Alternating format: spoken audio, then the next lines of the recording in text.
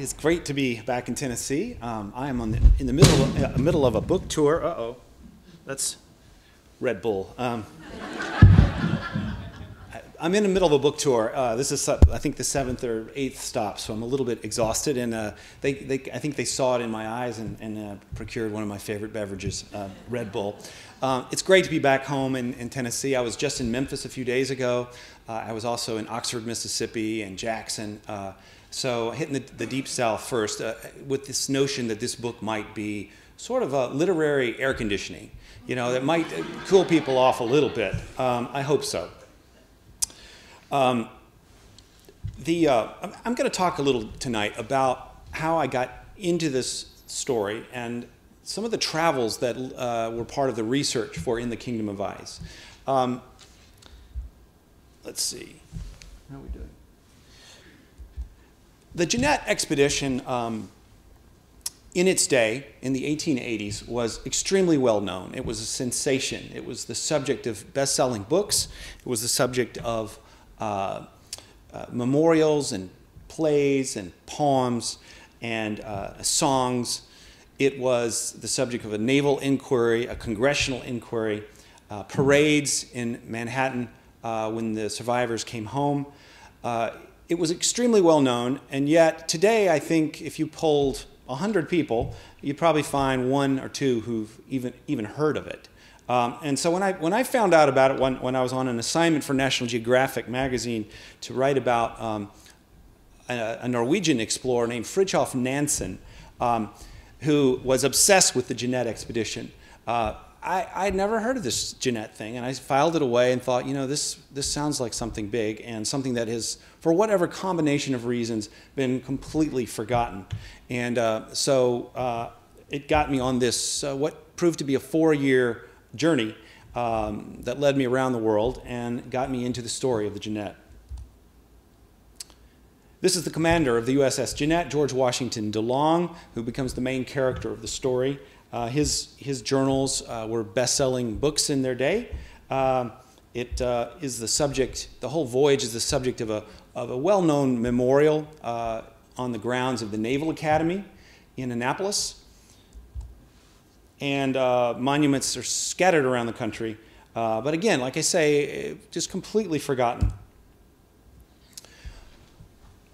So the atmosphere in which the voyage was hatched, to sort of understand this, you have to go way back. There was a notion that went back to the Vikings and the Greeks, and some of the early maps, including this map from the 1590s, a Mercator map, that there was at the top of the world an open polar sea, a warm body of water that could somehow, if you could somehow get there, you could literally sail to the North Pole. Once you get something like this fixed to a map, it becomes very difficult to dislodge it from public imagination, and so the idea persisted for centuries. There was also an idea called Ultima Thule. The Scandinavians believed in this concept, that there was a warm place with some sort of tropical marine life. If you could just get beyond the ice, you would find this oasis at the top of the world. The Greeks talked about Hyperborea. Let's see if that's in here. Hyperborea, which was another idea of kind of a warm place somewhere beyond the mountains, if you could just somehow reach it. The idea led later in the middle 1800s to this concept of holes at the poles. It was a popular concept started by a completely wacky guy who was a lecture person, a guy from Ohio named John Cleves Sims, who said that there was holes at both the North and the South Pole, and there were people living down there if we could just get to them.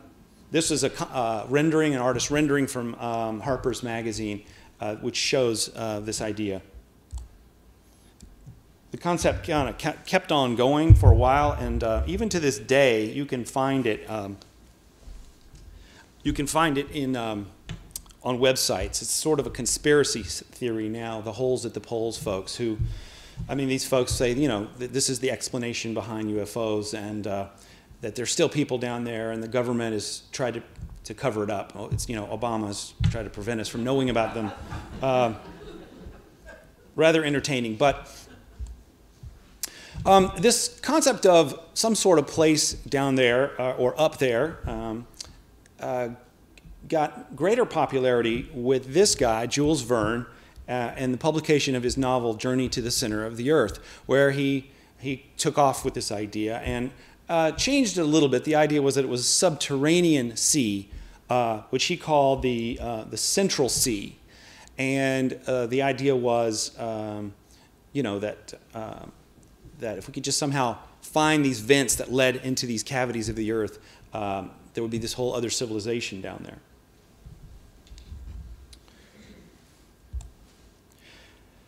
Of course, other people are supposed to be at the North Pole. I thought this was an ancient idea going back millennia or something like that, but or at least centuries and centuries. And in fact, it started with a Thomas Nast cartoon from the 1860s, which depicted Santa Claus living at the North Pole. But it spoke to our need somehow to believe that there was this sort of warm, happy, jolly place up there if we could just reach it. So during the 1850s and 60s, the concept of an open polar sea kind of reached its highest state, I guess you'd say, with the ideas and the beliefs of this man, who is Dr. August Petermann, a German doctor and a German cartographer who was the maker of the best maps in the world at that time. He also had, like so many of the people in my book, he had excellent facial hair.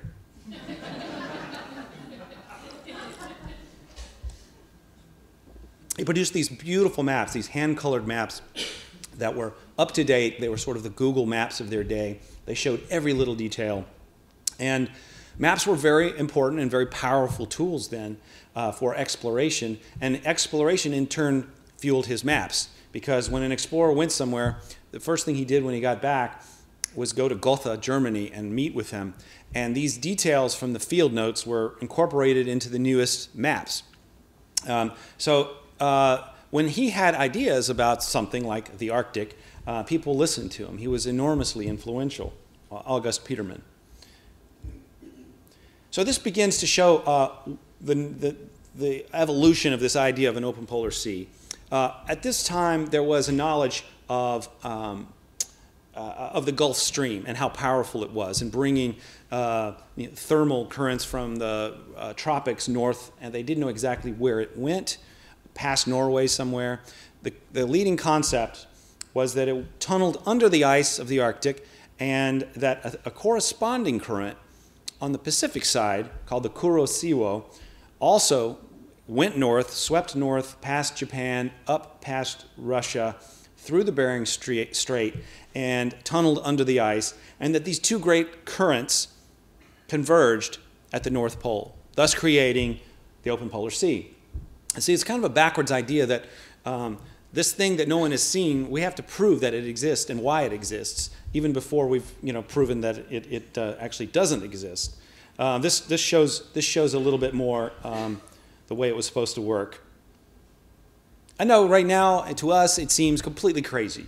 But this was some of the leading science of the day, and certainly some of the more popular science of the day. And many people, unfortunately, in Arctic exploration have to suffer mightily or even die to prove or disprove some of these concepts. Somebody who was fascinated by August Petermann and fascinated by the open polar sea concept was this guy, who also had pretty good facial hair. This is the third richest man in New York, the publisher, Playboy publisher of the New York Herald, which was then the largest circulation newspaper in the world. He was an outlandish Gilded Age character who had sent Stanley to find Livingston in Africa and created other spectacles to generate more newspaper sales. This was his paper, the New York Herald. He was a duelist. He was a womanizer, a guy with multiple yachts who lived overseas most of the time. He was also a sportsman. He was the winner of the first transatlantic yacht race. So he was a guy into all kinds of adventure and certainly spectacle, and he was also really fascinated by, had a fetish for owls. And this was the New York Herald office. The top of the parapets there, you'll see owls everywhere. And he had live owls at his house. He had stuffed owls, owls on his masthead, owls on his cufflinks. Some people have suggested that Gordon Bennett was the model for Batman. A mysterious, elusive bachelor, extremely wealthy millionaire who had a fetish for night-flying creatures.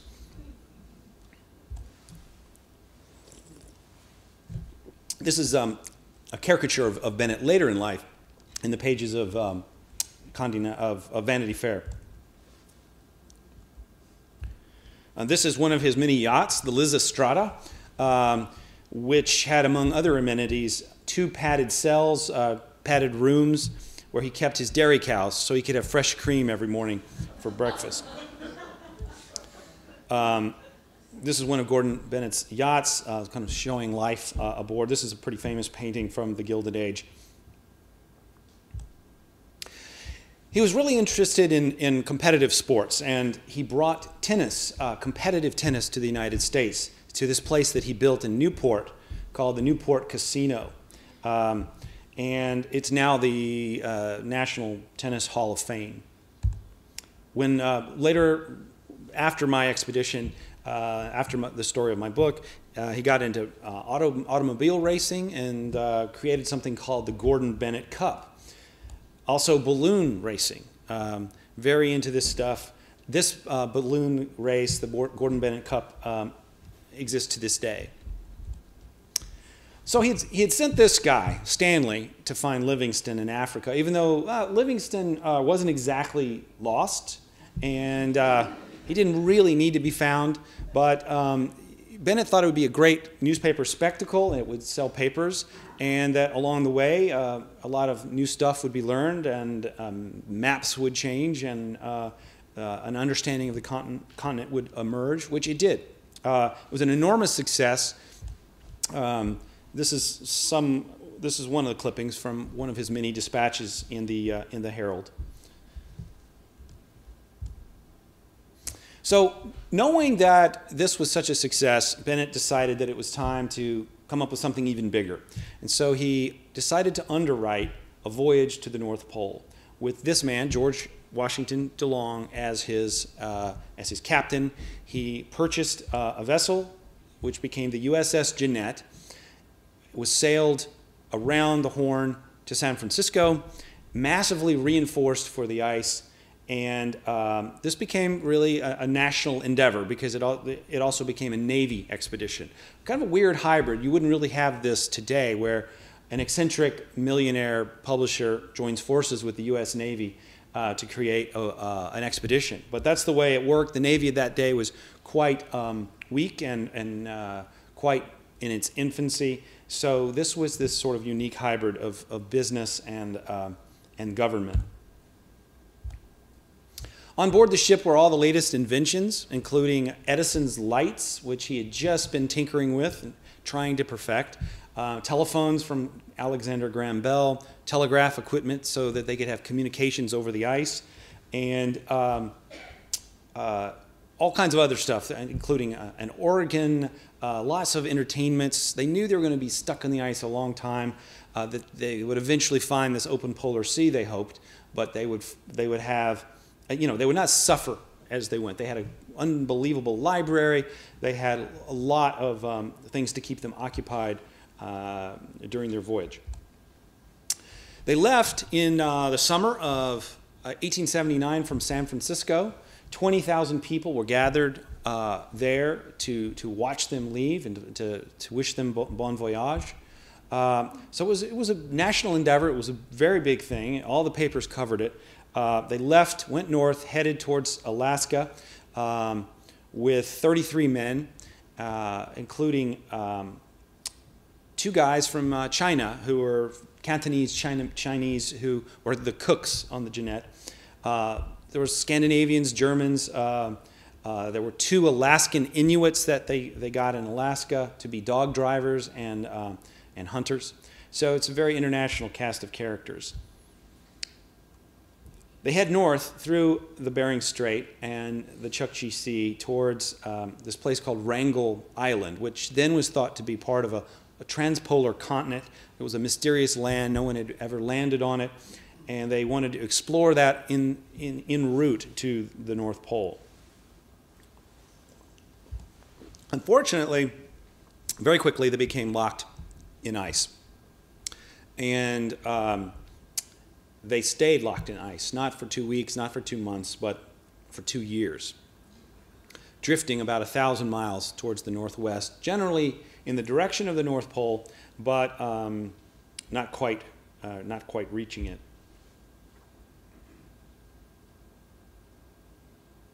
During these 2 years, they went nearly mad from boredom and togetherness, but they really didn't suffer particularly, except that there was one guy, a meteorologist on board, who was from Ireland, and unfortunately he had a penchant for puns.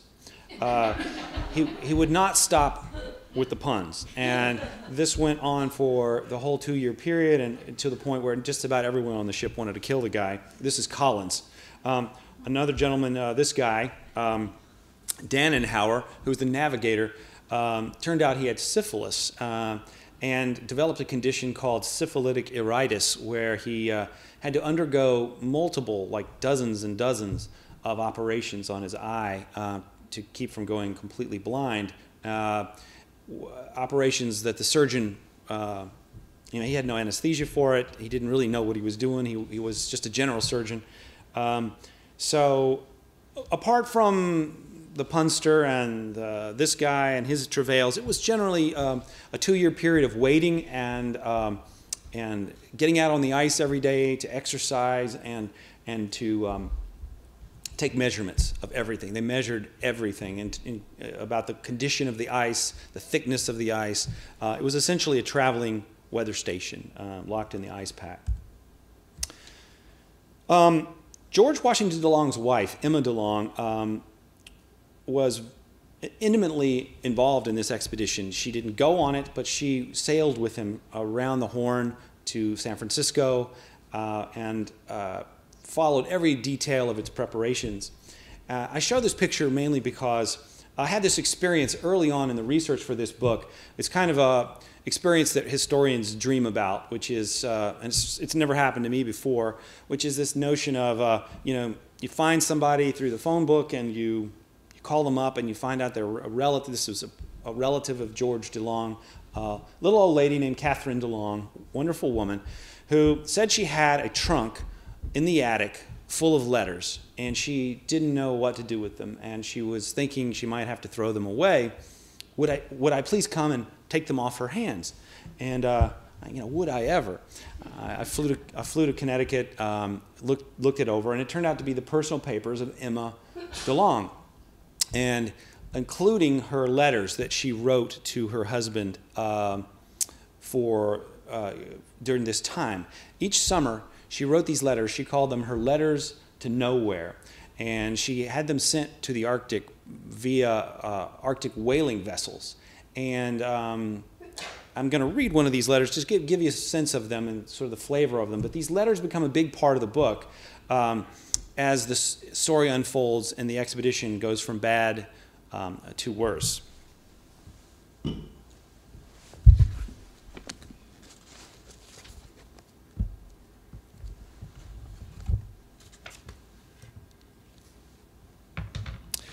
One thing you find is whenever you're dealing with letters from the 1800s is that people just generally knew how to write a lot better than they do today. And they can be quite beautiful, they can be quite funny, quite thoughtful. And this is just one little snippet of hundreds of letters that I had to work with. My darling husband, I have to keep a brave and hopeful appearance to those around me.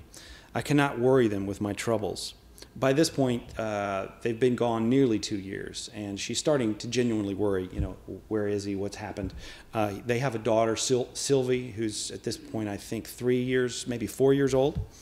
So she says, I cannot worry them with my troubles. To Sylvie, I want to be cheerful. She cannot understand the situation, and I do not want her to.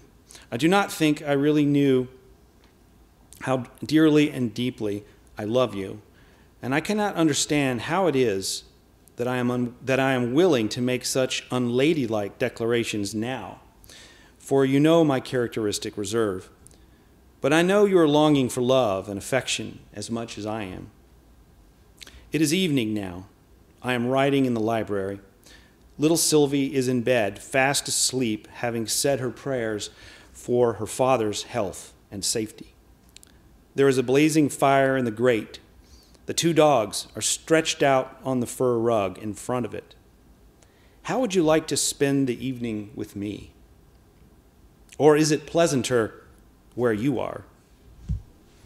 I suppose I mustn't tease you, not until we meet and I can judge how much teasing you can stand. Emma. So yeah, that's the kind of stuff that came out of her papers, and the idea that the bargain that I made with Catherine DeLong was that after I was done with this book, that they would all end up at the Naval Academy Museum and Archive. So I think that ended up being a very smart bargain, and just it becomes the emotional spine of this book.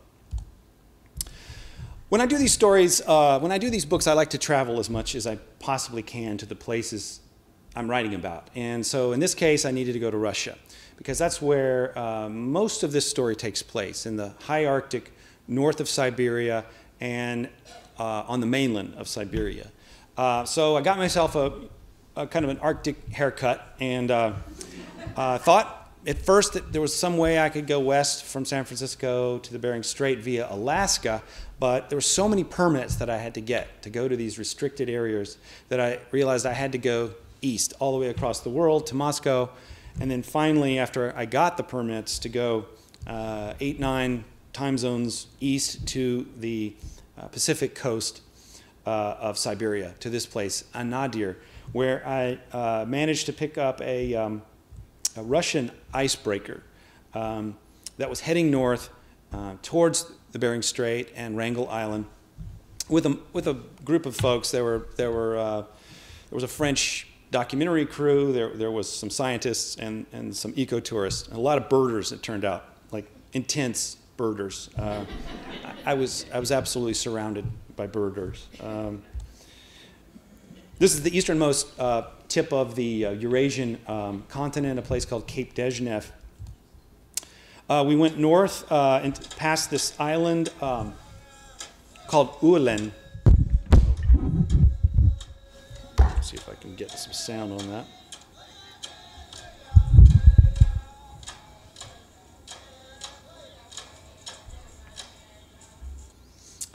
Yeah, that village was is a place called Ulen that's very, very difficult to get to. They didn't really want us there. The villagers were fine with it, but there were soldiers there with machine guns who said, they really didn't want us to be there. They let us stay about an hour, and they sent us on our way. But they had just killed a whale, and they were having a festival, and they were having high times there in Ulen. It was a really interesting stop, but we were shooed away very quickly. We started heading north towards Wrangel Island, and we began to encounter a fair amount of ice. And it turned out to be, although there's been almost no ice much of the time, many seasons, this particular year, which was the summer of 2012, there was a record amount of ice in that little part of the Arctic. So we get into it a little thicker, a little bit thicker, and then we began to be glad that it was indeed a Russian icebreaker, because the ship began to shake and shudder, and we were actually brought to a standstill several times. And this is in August. So getting a little feel for what DeLong was going through about this place and about this time when he got stuck in the ice. This is a shot here that's looking straight down from the bow, and it's taken just with an iPhone, but it gives you some idea.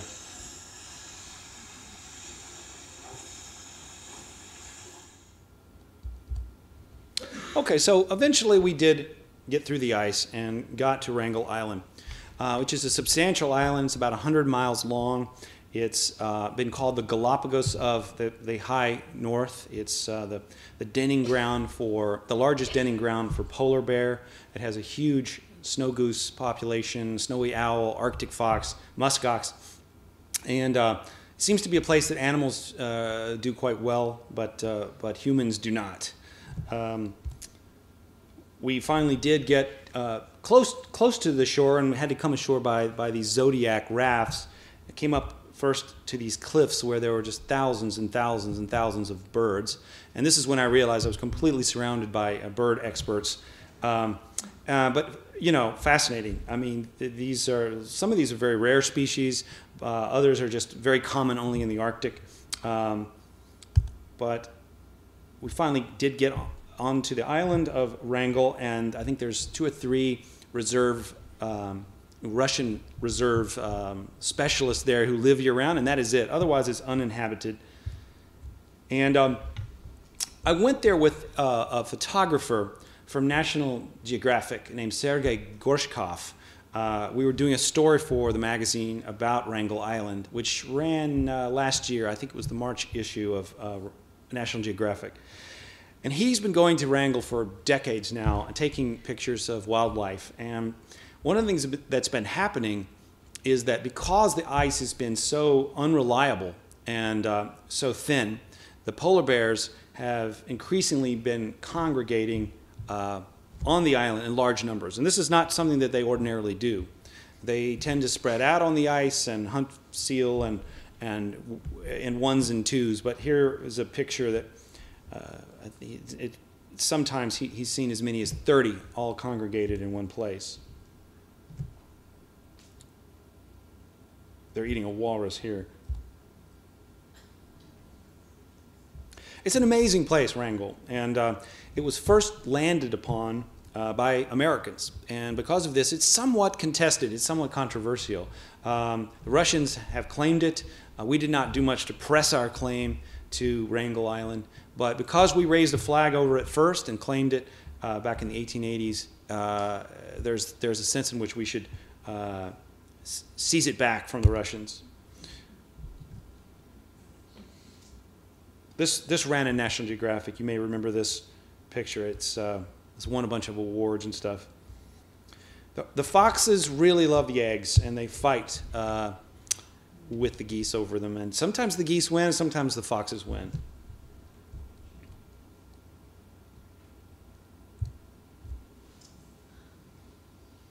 Also good facial hair.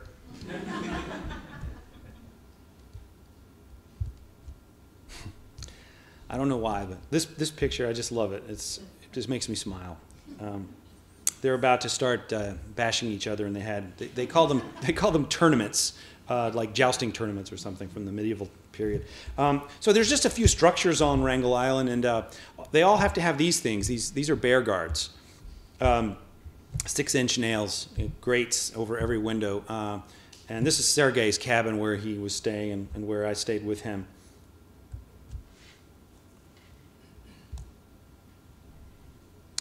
Wrangel Island is also the last place on Earth where woolly mammoths lived. And they survived several thousand years later than anywhere else that we know of on the mainland. And consequently, you find tusks all over the island. And we found this just lying in a riverbed. Sergei snapped this picture.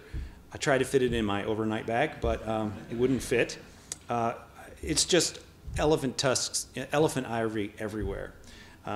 So it's kind of an amazing little backstory. And there's a lot of scientists who go there to study this phenomenon, or the sense that there was this kind of a subspecies. They were a dwarf subspecies of mammoth that lived on the island. Okay, so that's Wrangel. In the summer of 1881, when the Jeannette had been gone for 2 years, about the time that Emma wrote that letter to her husband, several more vessels were sent north into the Arctic to try to find the Jeanette. This always happens. One vessel gets into trouble, and they send more after them, and they get into trouble. One of the ships that was sent from San Francisco was the Corwin, which was sent north to look for the Jeanette and also to look for some lost whalers that had not come back the previous season. On board the Corwin was this guy. This is the young naturalist, conservationist, one of the fathers of the environmental movement, John Muir, who at that time was a newspaper reporter in San Francisco. He got on board the Corwin, and he wrote beautifully about this journey north to find the Jeanette, and it was published posthumously as a book called The Cruise of the Corwin. So John Muir becomes one of the big characters of the last third of the book, in this section that really is where people are trying to figure out, where is the Jeanette? What is happening with it? And it's a big detective story. So where is the Jeanette? At this point, the Jeanette is about 800 miles to the northwest, still locked in the ice, and it is starting to sink. The leaks are just too much. The pressure in the ice pack is too great, and eventually it seems obvious that the ship is going to sink. So obvious that DeLong, in a very organized and a very thorough way, gets all the essential belongings out on the ice and organizes this in a kind of military fashion, because it seems inevitable.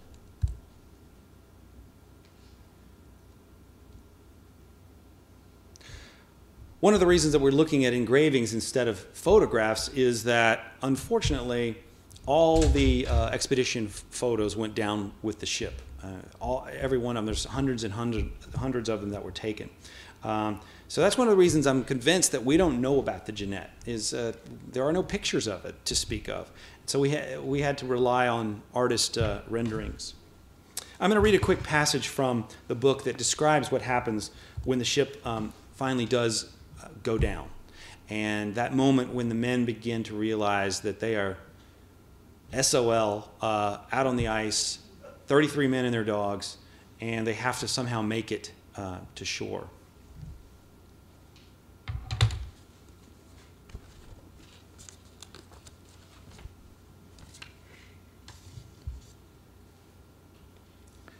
Captain DeLong lingered a few more moments in silence.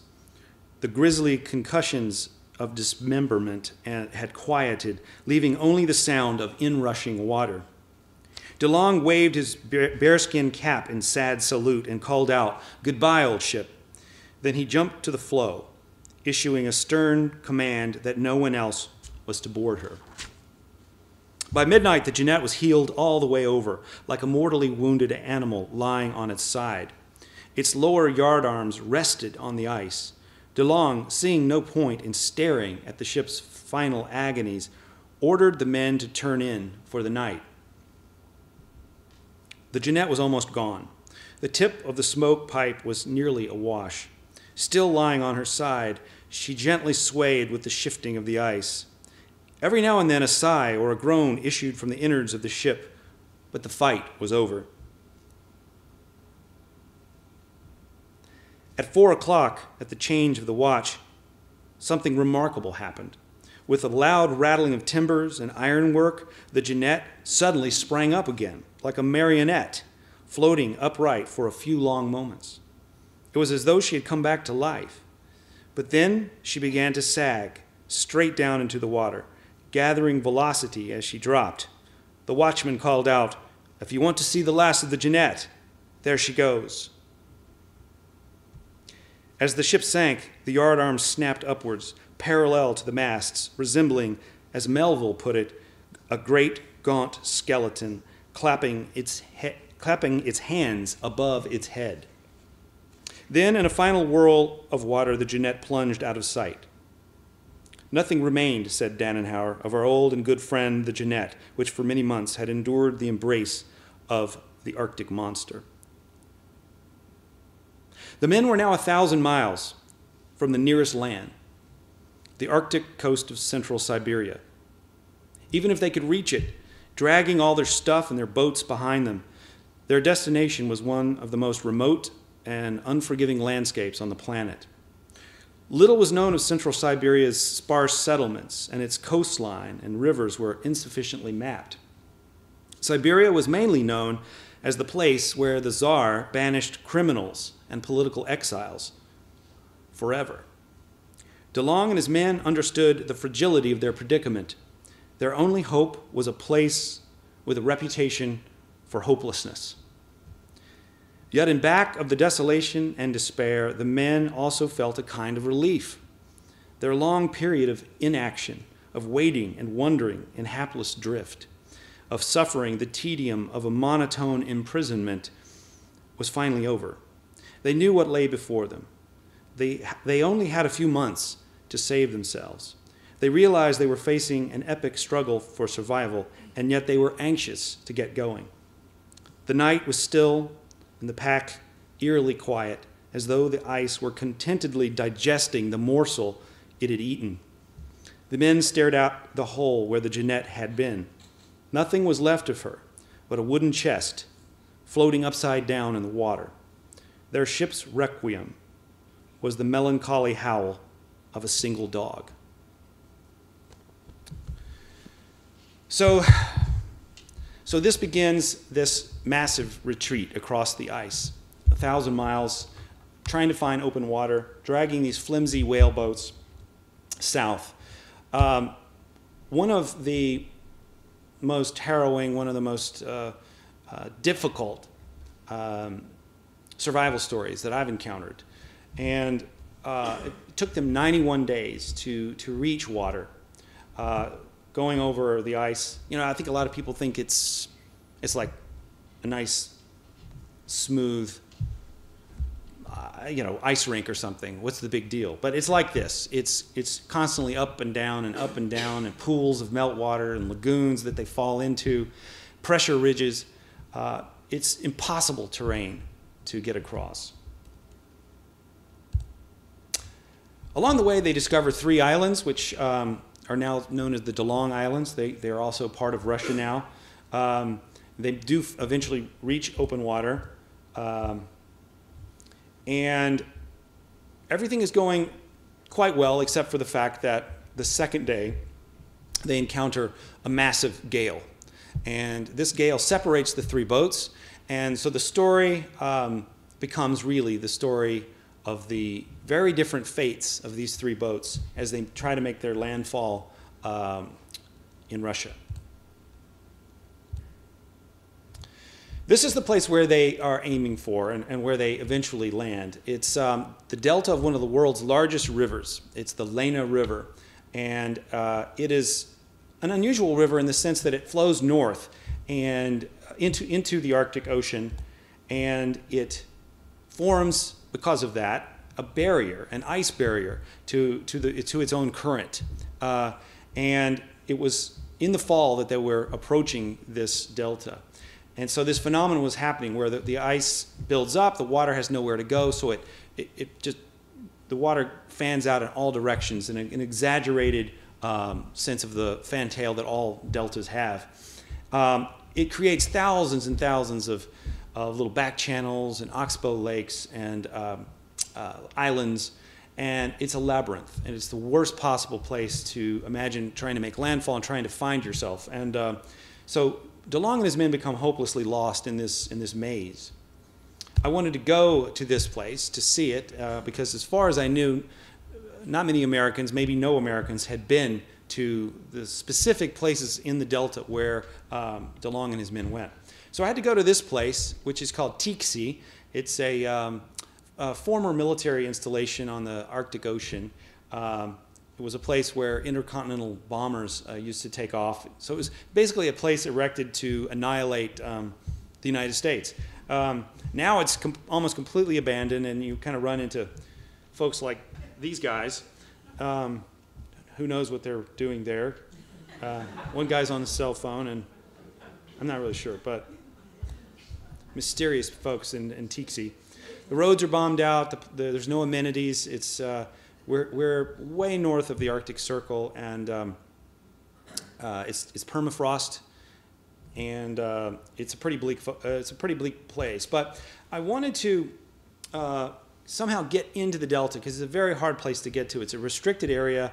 It's also quite dangerous, and so I met these guys who run a riverboat company that goes in and keeps the channels open and is contracted by the government to sort of maintain the river, because there are 2 or 3 main channels of the river that are very much like the Mississippi River, because you've heard about all the resources coming out of the interior of Siberia, timber, coal, petrochemicals.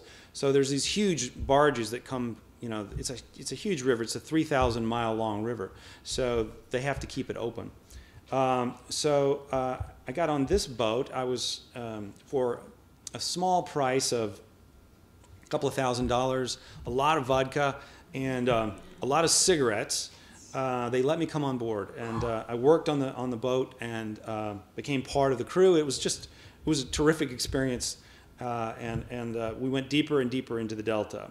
And this was one of the last settlements. It was in a partially abandoned weather station. From here on, we were in pure wilderness for about a week, heading for a place in the distance that I had heard about and was rumored to exist, but I wasn't sure. But one of these guys had heard of it as well, and he said he'd take me there. It's called America Mountain.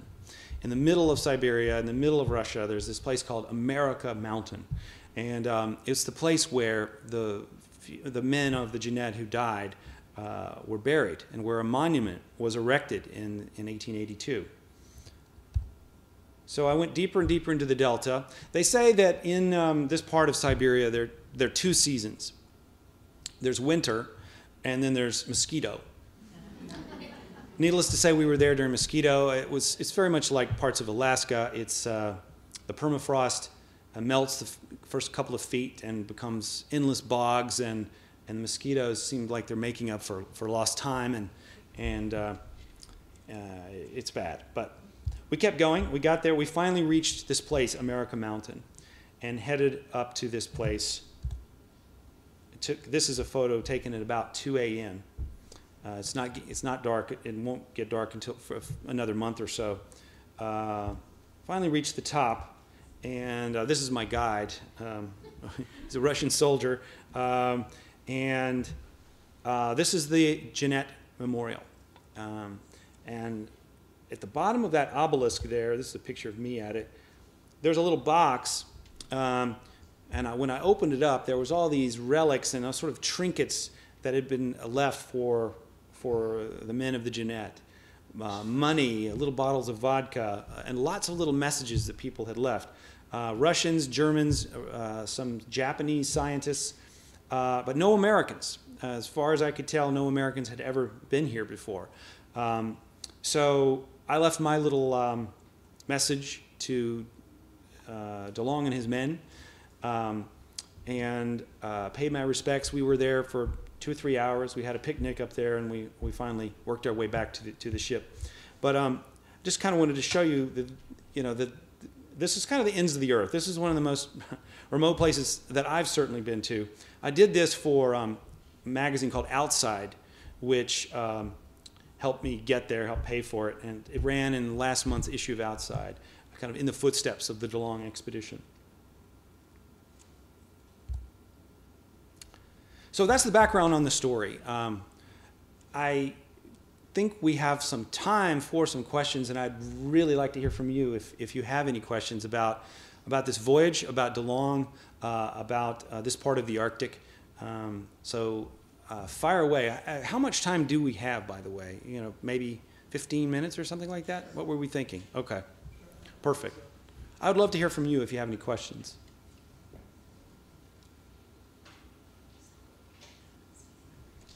Yes, right there. Hi there.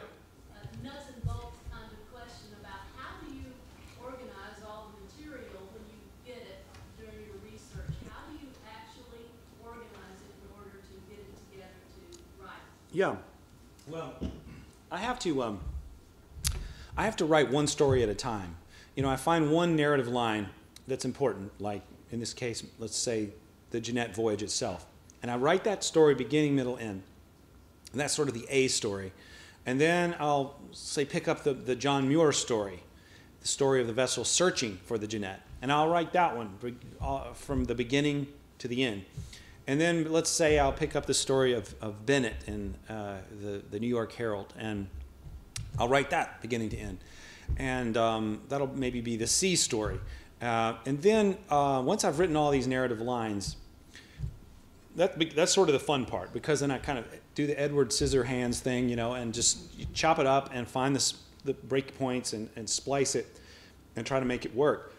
And it's like an enormous puzzle, and it's a whole lot of fun to do that. And I do have an outline that I'm working off of, but as I start doing that chopping up stuff, I find that my outline is only partially revealing to me, that it's evolved, the story has changed, or I find a better way to organize it. But that is how I structure the narrative. How I structure the research is mainly that I just think about that one narrative at a time and assemble all my material that's connected with that. If I had to think about all of it at one time, I would have vertigo, I would be exhausted, I would be a nervous wreck probably, because there's just too many details to keep track of. So that's the way I kind of focus it down on individual stories. And I think that it's sort of a cinematic idea. I think you follow one story and then you splice it or intercut it with a second, third, maybe a fourth story, and layer these different narratives on top of each other. That's the idea anyway. I might ask Yep. one more question. How did you track down the descendant? Well, I just got on the internet, and I'd heard from somebody that there were some DeLong relatives in Connecticut, and so I just literally started cold calling every DeLong in Connecticut, and there was maybe 10. There wasn't a huge number, and this woman picked up. I was looking for someone named Thomas DeLong, and she said that he had passed away the year before, but that she was Catherine DeLong. May I help you? It's as simple as that. And that's the fun part. The sleuthing, just trying to find anything, because I wasn't even sure what I was looking for, other than I had to assume that some distant relatives of DeLong would have saved some papers or had something that I could look at. So I think I heard about Thomas DeLong from the Naval Academy, where I went and did some research at their archive. Yeah, that was one of the best days of my research, though, when she told me about this, and I went there and found this stuff. Yeah. Hey there. Did the survivors make it to America? I'm not going to tell you. It's interesting. Of course, you can Google it if you want to. But we made a determination as I was writing this story that, and certainly as we began to package the book and write the flap notes, the flap copy, that it would be better not to say what happens. In this case, because the story is just obscure enough that most people don't know, and it's more powerful and more meaningful and more beautiful and more haunting not to know. So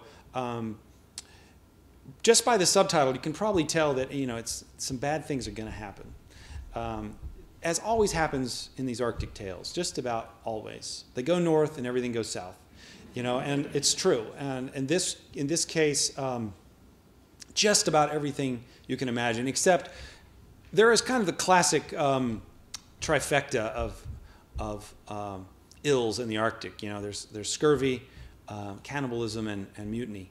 And this one did not suffer from any of those because it was extremely well run and ably held together by DeLong.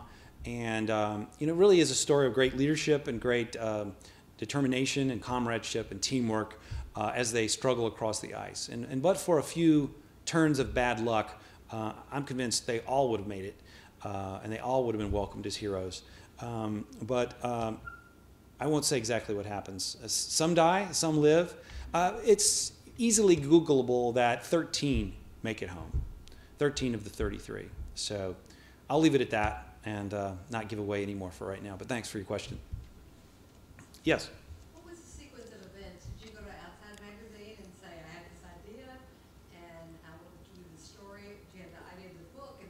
Yeah. I should go to Outside Magazine, see if they like this. Well, I've been working for Outside for a long time. I was an editor there full time for 5 years, and so I knew from the minute I decided to do this book that I'd do something with Outside. This is right down their alley anyway, so it made perfect sense. But when I found out how expensive it was to go to Siberia, how many permits you needed, and how complicated it was logistically, that's when I knew I had to have as much help as I could.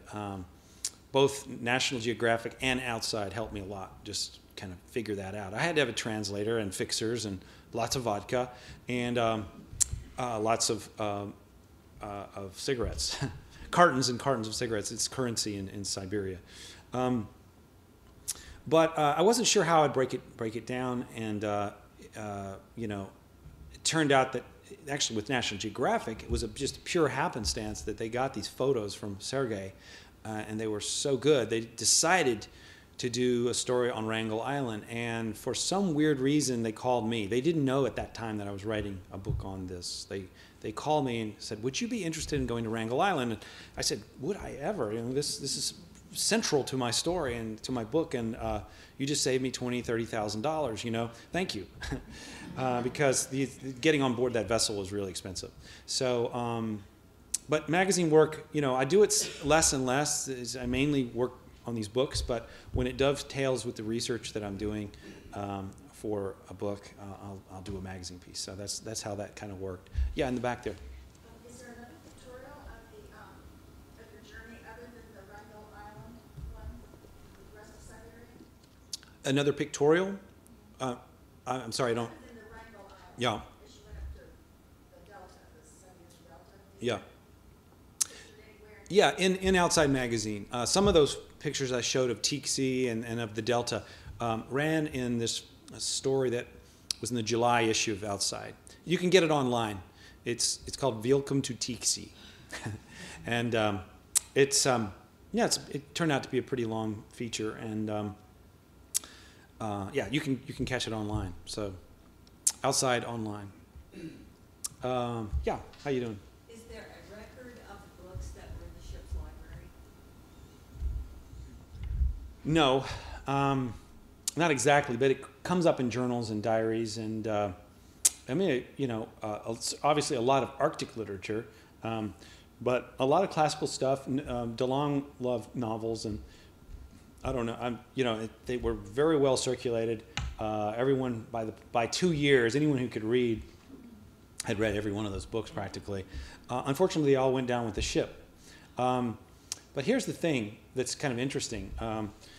They were working the whole time taking all these measurements of the weather and the ice, and hourly measurements of salinity, specific gravity, temperature of the air, temperature of the water, wind direction, wind velocity, and just meticulous logbooks that they kept every day, every hour. And I saw these logbooks in the National Archives, and they're really big and heavy, and some of them are folio sized, and you wonder how in the heck did they drag them all the way across the ice into open water in those rickety boats, get ashore somehow, and they were actually buried at one point in the sand of the Delta, and 2 years later, and some Navy rescuers just happened to find them, dug them up. They were sent by dog team and horse team and reindeer team to the railhead in Irkutsk, 2,000 or 3,000 miles away, finally by train all the way to Moscow and St. Petersburg, and they ended up in the National Archives. And when I was looking at them, I thought, God, it's just a shame they did all this unbelievably hard work, and it probably is useless. It's probably not going to do anyone any good. But then I found out just a few months ago that NOAA, in association with the National Archives and a international group that's called Old Weather, have taken DeLong's journals and all these weather books and digitized them and are studying them now. Because one of the problems about climate research is that they never know what did the ice look like 100 years ago. How thick was it? What was the condition of the ice? What were the temperatures? It's all kind of speculation. You'd have to like create a time machine, go back in time, lock yourself in the ice for 2 years and drift for 1,000 miles and create a weather station, which is, of course, exactly what they did. So now they're studying this stuff. I wrote a piece for the Wall Street Journal about this. The Jeanette is proving to be a treasure trove of information about the condition of the ice 100 years ago, and especially in that part of the Arctic. So I started to realize, well, gosh, all this hard work paid off and is actually going to be useful to science in a direct way. So that's kind of a neat little sort of addendum to the Jeanette voyage. Let's have one or two more, and then I think I'm going to sign some books and like to meet you guys in person. Hi there. It was my understanding in regards to the fate that many of the men died from lead poisoning.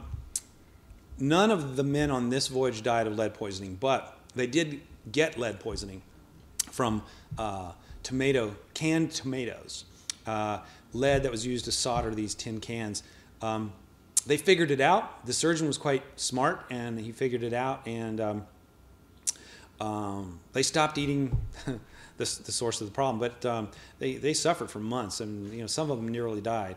It took them a while to figure it out. There are other Arctic expeditions where that was a main source of death, and I think it was.